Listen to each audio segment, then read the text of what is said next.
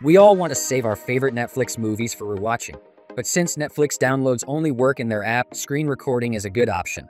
In this video, we'll show you 3 ways to record your screen on various devices, and another method to save Netflix videos without any limits. So make sure to watch till the end. If you're on a computer, you can use a screen recorder like PhonePaw to record Netflix. First, open PhonePaw, adjust settings under video recording. When you're ready, click Rec on the right to start recording. You can set a timer to stop recording automatically or stop it manually. Finally, hit Save Video and choose where to store it. For mobile users, while both iPhone and Android come with screen recorders, they usually result in a black screen when recording Netflix.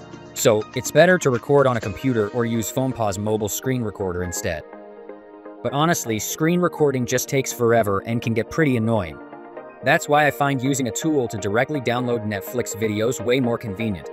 Here, we recommend MovePilot Netflix Video Downloader. MovePilot is a specialized downloader for Netflix that allows quick, high-quality downloads at over 5 times the usual speed, without any quantity limits. Plus, it supports batch downloads, so you can enjoy offline viewing without any hassle. You can check the description below to get a free trial. To start, download and install MovePilot on your computer, open it, and log into your Netflix account.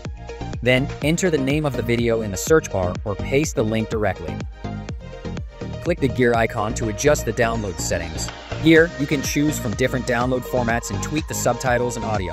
When the settings are done, take several episodes at once. Click the download button and they'll be saved shortly.